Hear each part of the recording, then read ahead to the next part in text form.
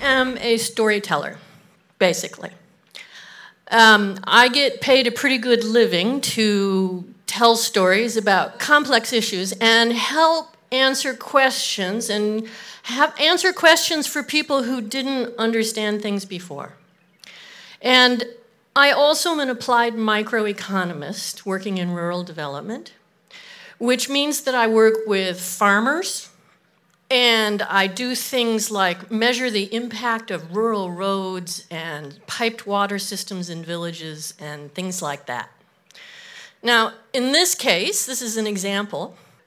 These extension workers in East Timor are getting ready to take surveyors out to remote villages to talk with project farmers, ask them endless lists of questions, count their trees, and measure their garden plots. Now, when they get done, and the numbers, the data is all entered, this is what I get. Now, wait, don't leave yet. Block the exits.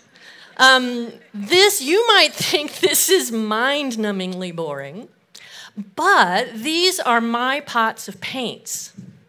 These are the numbers that tell the real stories.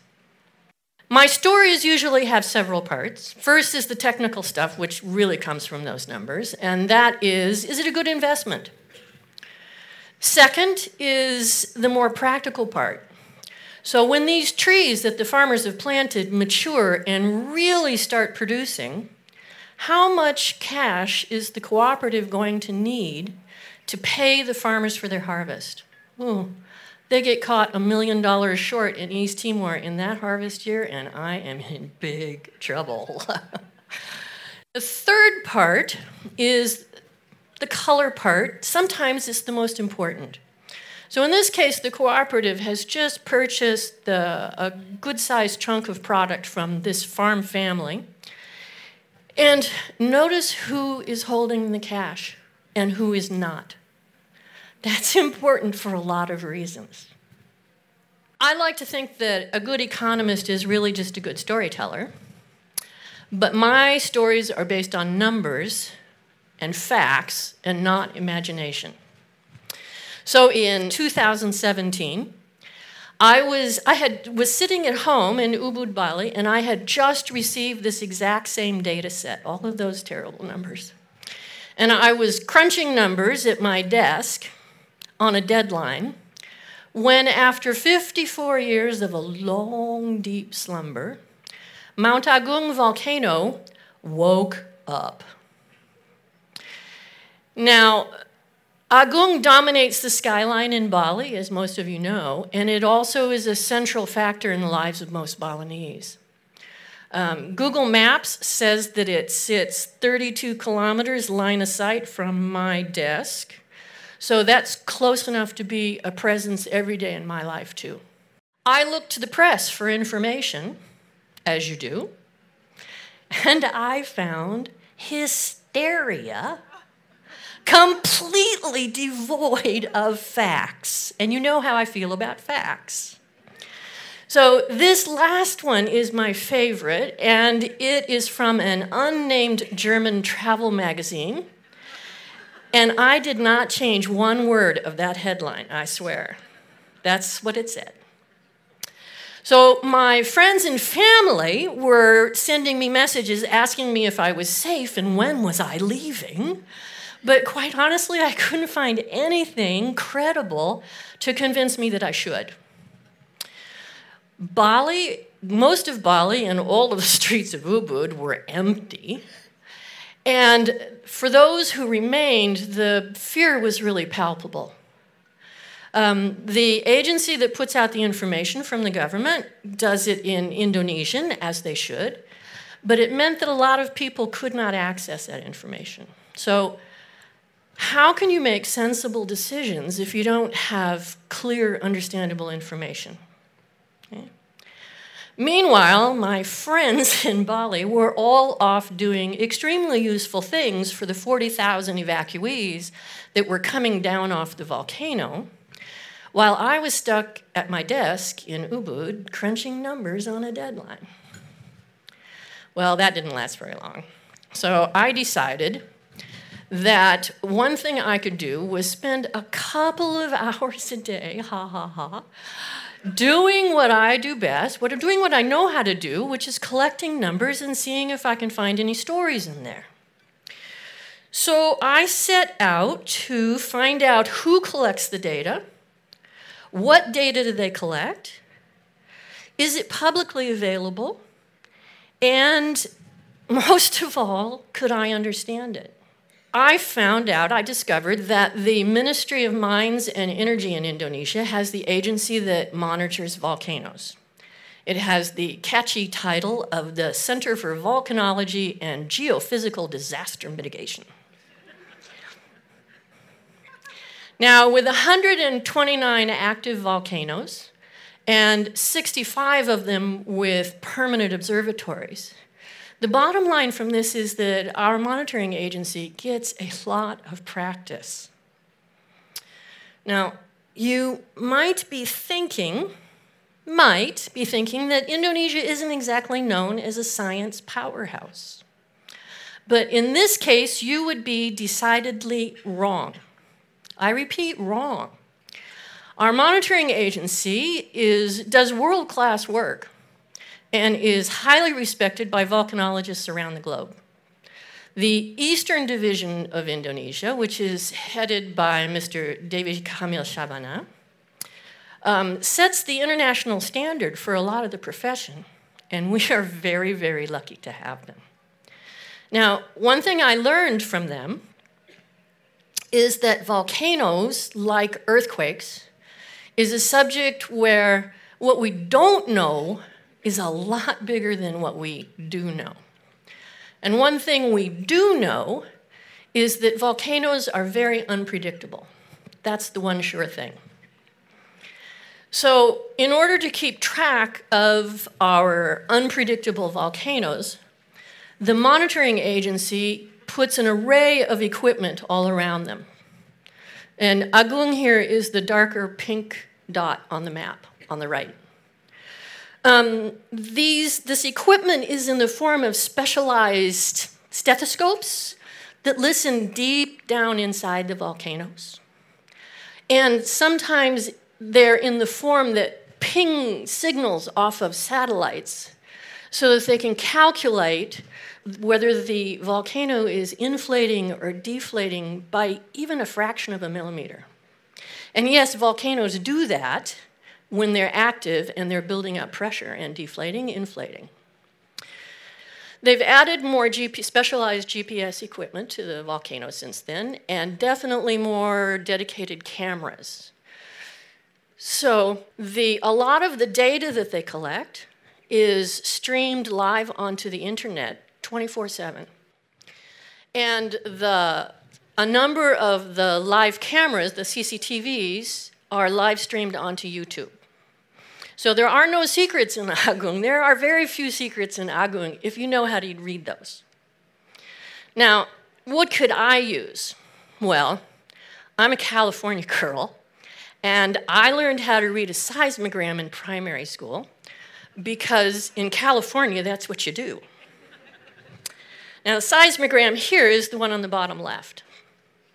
So the monitoring agency also puts out volcanic activity reports, VARs, for Agung every 6 hours, which includes a fair amount of detail on the seismic activity. So I decided to start collecting those numbers and tracking them and posting them on a Facebook page that I started called Mount Agung Daily Report. I also post English translations of press releases that they issue, official press releases, and short summary papers that they put out. Also some educational bits and pieces on volcanoes that I think are of interest and accessible to at least some people. But based on the data and what I've learned about volcano facts, I try to describe what's happening in Agung in simple, plain English. Only facts, no techno jargon, no amateur speculation, and most importantly, no drama. So at first, these descriptions, I always have a bit of a visual story to go with it. So at first, I just started collecting the total number of seismic events every day.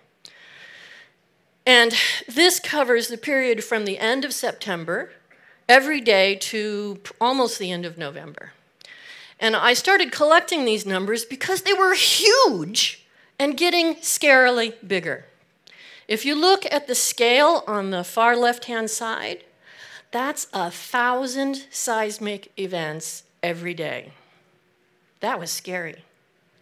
And whether they were small or big, it really doesn't make any difference because that's just a lot of movement. But no eruptions in here, not a single eruption. It wasn't until just after this period when we started getting our first eruptions in Agung. And this remarkable photo is captured by our Ubud-based photographer, Rio Helmi, over there. Thank you. And faced with this overwhelming drama, and believe me, all of Bali was glued to YouTube for those nights. Faced with this overwhelming drama, it just reinforced to me the need to have reporting that was calm, measured, and factual. That's the drama. I've learned a lot about volcanoes in this process. And Agung has gone through 2 long phases of eruptions. The first phase was really dramatic, like we saw in the first photo there. And the second phase was pretty routine, if you can call an erupting volcano routine. But, you know, we were getting an ash column to a predictable height pretty much on average every 5 or 6 days. It was routine. But so as Agung changed its behavior, I changed the way that I visualized the story also. The numbers of seismic events are way, way down. But I decided to start focusing on size of key events in and under the volcano that represented magma moving up and cracking rock. And those are the events that are more likely to lead to an eruption at some point. And the eruptions on here are the little black dots. And we haven't had an eruption since June 13th, so it's about 120 days, roughly. It's been a while. So I have also been extremely fortunate to develop some really critical partners in this storytelling. Rio Helmi sends me, he'll tell you I steal them, but he sends them to us. He sends us fabulous photographs of the volcano and the people who live on it. Jackie Zwalin, if you've seen the site, Jackie Zwalin sends these fabulous time-lapse videos, which you don't know, but she takes them with a little GoPro that she has perched on her back terrace right at the foot of the volcano. It's low tech. And then Elang Erlangga, who was still in university when this started, is a smart young geodesic engineer who is our informal technical advisor and my teacher of all things volcano. So he explains to us what can be seen in these great infrared satellite photos from the European Space Agency satellite as it goes over the crater of the volcano. He also says you wouldn't believe how much pulsa, or prepaid mobile credit, it takes to download satellite data into your cell phone. It's a lot. So with those 3 partners, we've been able to sustain this. And they all add very important parts to the story. Now, while I and 25,000 Facebook subscribers think this is a pretty useful way to keep track of what's going on in Agung, I'm not so sure that our experts at the monitoring agency would completely agree with us.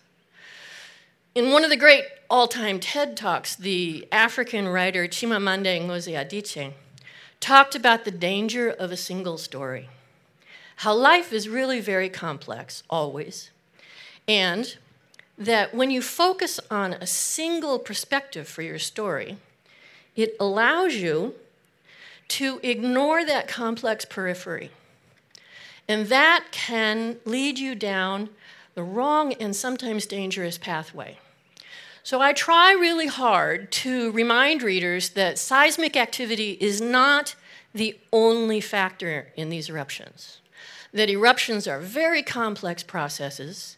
The experts at the monitoring agency have much more information and data than we do, and they actually know how to read it. And even they are very, very reluctant to make predictions, like never. So I have learned that that reluctance is very well founded.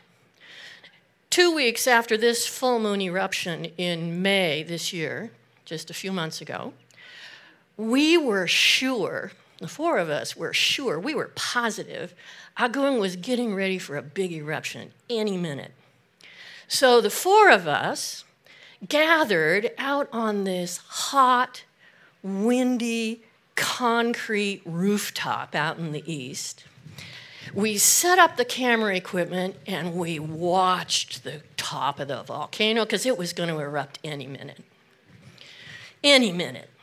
So 4 days and 4 nights and a lot of instant noodles later. Nothing, nada, zip. Kosong. So the noon on the 5th day, I said goodbye to my friends and abandoned them on the rooftop. And I was 15 minutes, literally, down the road in the middle of those clouds on the south side of the volcano when they video called me and said, "It's now!"